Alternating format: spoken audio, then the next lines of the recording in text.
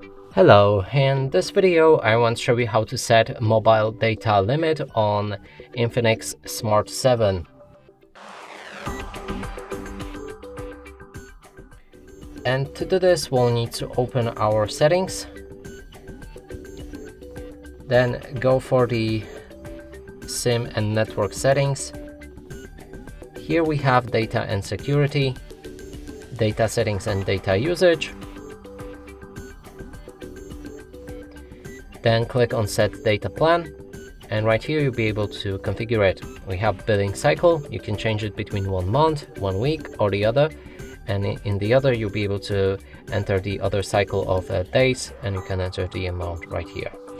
Next thing is to pick a start date, and when it's gonna finish, here is available data, and you can choose how much of mobile data you'll be able to consume during this limit. And for each gigabyte there's 1000 megabytes, and for example if you want to limit it for 5 gigabytes, then you will need to enter 5000. Click on done. Now there's used data that you can change right here. We have data usage warning level reminder. You can change it between 60 to 100%, and when data plan is used you can change how it will react. We'll get the warn enter of mobile data or warn only.